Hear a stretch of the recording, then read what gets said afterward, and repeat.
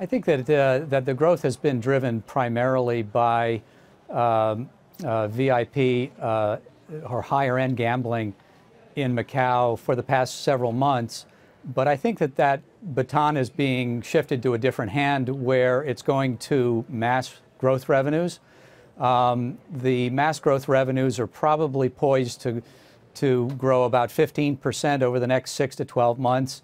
VIP revenues, which have been the primary driver of growth, more likely in the high single digits. So one of the things that happens in Macau is that these gamblers come in on junkets, these VIP junkets, and they go to a casino with their junket and they get special chips to use and gamble there. And it's been a big driver of the revenue. But you're saying, and we've heard it on these earnings calls, Harry, we've heard the CEOs say that mass market is really seeing a big pickup here.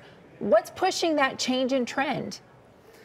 I think on the VIP side, and this is really bizarre, the casino operators have to be careful about a growth rate that is too strong, because then that invites more scrutiny from mainland China.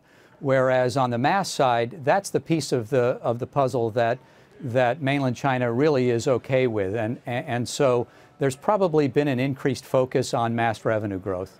Are you concerned, Harry, about demand as we enter, I don't want to say the depths of the trade war, but I mean, things look like they're going to get worse before they get better on the trade front.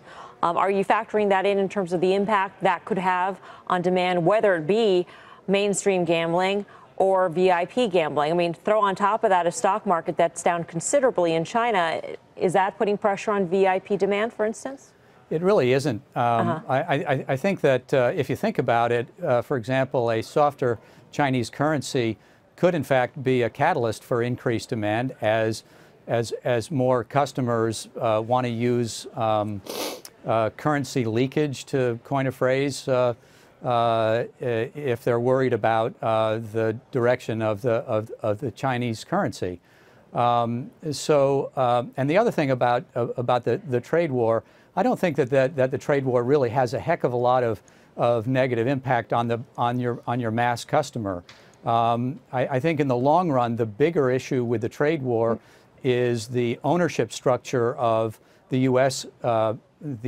Operators, since they own over 70% of the equity in these businesses.